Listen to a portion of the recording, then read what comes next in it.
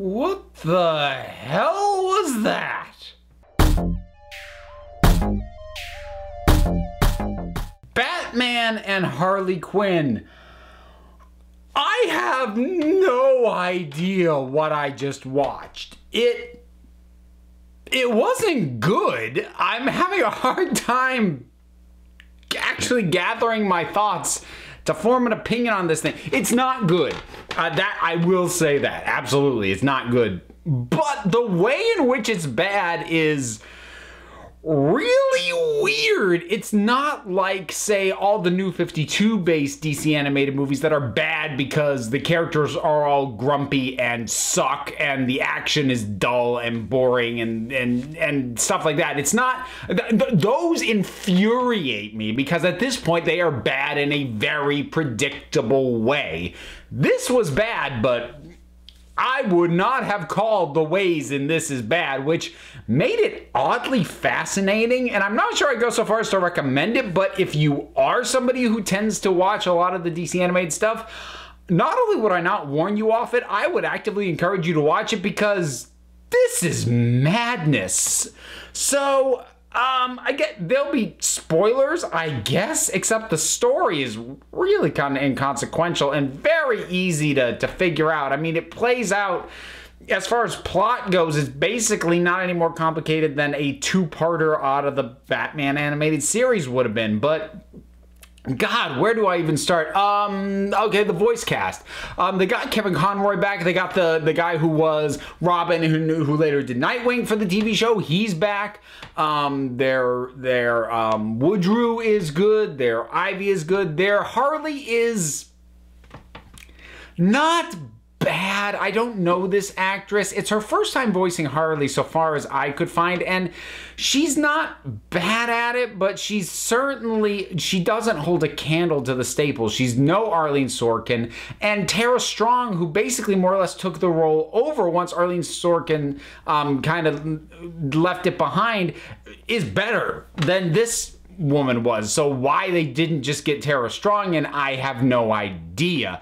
And again, she's not bad, but I've heard much better Harleys in audio form. So when one of your title characters is one of the weaker voice aspects, that's not a good start. But then just the tone on this thing, I don't even know how to describe the tone on this thing because it has a light and fun feel like some episodes of the Batman animated series did in fact have.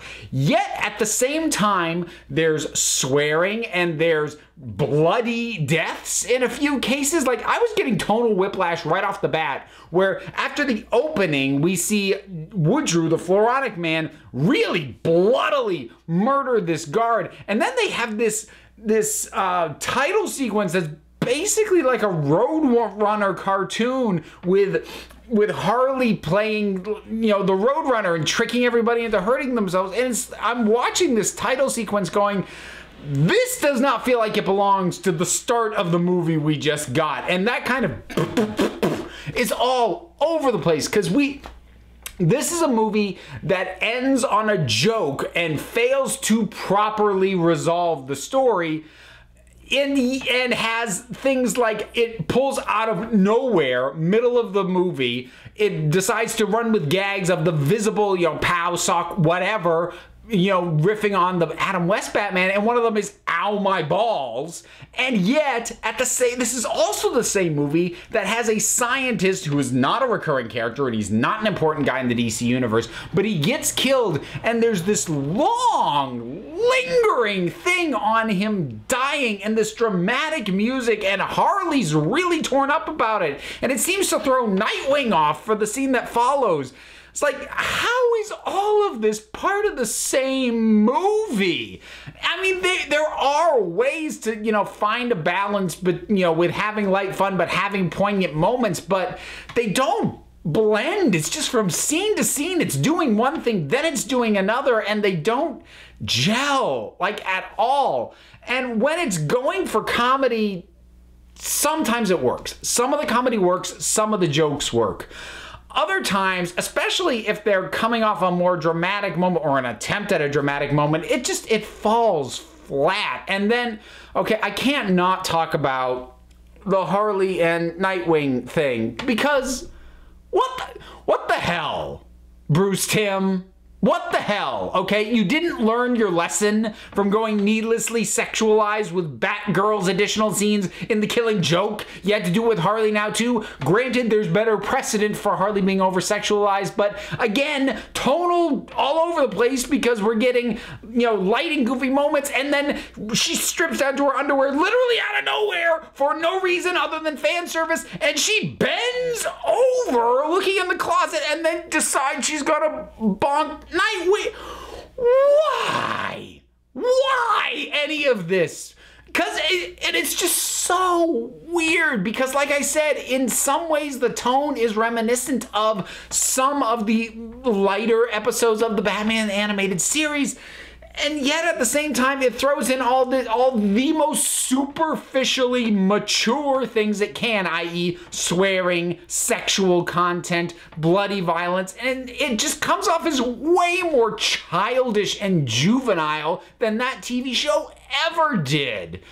And it's the things all over the map. And the scene at the bar, which had the one visual gag that I liked, which is that it's full, if you actually really know the Batman animated series really well, that bar where there's the dance scene and going on, it is loaded with actual background henchman characters. Those twins, the big clown, those were the ones I recognized off the bat. I'm sure most of them were from the TV show. I thought that was cool and clever, and it didn't draw a ton of attention itself, and that was nice.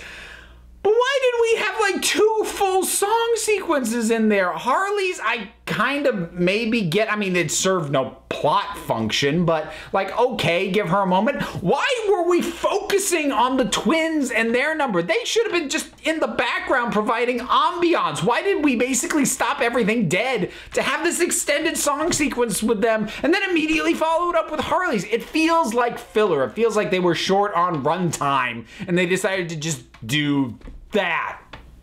Okay, that'll eat up a few minutes, I suppose. And it's the things like trying to have world-ending stakes and yet keeps pulling these jokes. And again, you can have high world-ending stakes and get jokes in there. Something like Kingsman did that very well. But even the first Kingsman movie, which was the one that did it better, knew that when you are barreling towards that climax, you need to have it more focused on the action and the stakes and let the humor kind of fall to the background, until Kingsman did that one joke at the very end that I know ticked everybody off, but that's another subject. In any case, this thing just, even as it gets into the climax with world-ending stakes, just back forth, you know, dramatic death, and then, you know, just goofy joke. Huh? And like the whole thing, Harley and Ivy, it worked pretty well, but why did Harley like betray Batman and Nightwing for like a hot second? Was it just so she could have the line, you know, I did what you thought I would 'cause it's Thursday? And like, God. And there are some jokes that work. I think the one that landed the best for me, if I'm gonna like highlight a good, well-executed joke, is there is an extended chase scene where Harley, you know, she's riding in the Batmobile and she tells them, hey, stop, we gotta get that guy. And she goes out, this extended chase scene goes on maybe a little longer than it should. And I'm going here, why is this going on so long? She gets this guy, and it turns out it was a guy who stood her up at a dance in high school, and that was her only interest in him. That was good. That was funny. You know why? Because that was a comedic moment informed by character, not weird tonal shifts in the whole overall thing. It was a moment that was funny because it spoke to Harley as a character. And just this thing is just bizarre. It is so weird, and it doesn't work. But I kind of recommend seeing it for just so you can say you did. Because even my rambling about this, I'm not sure I can do how bizarre and strange and just what this thing is, even in this rant. And I think in an odd way, you have to experience it for yourself. Just don't expect an actual good movie. So that's Batman and Harley Quinn. So Have you seen this thing?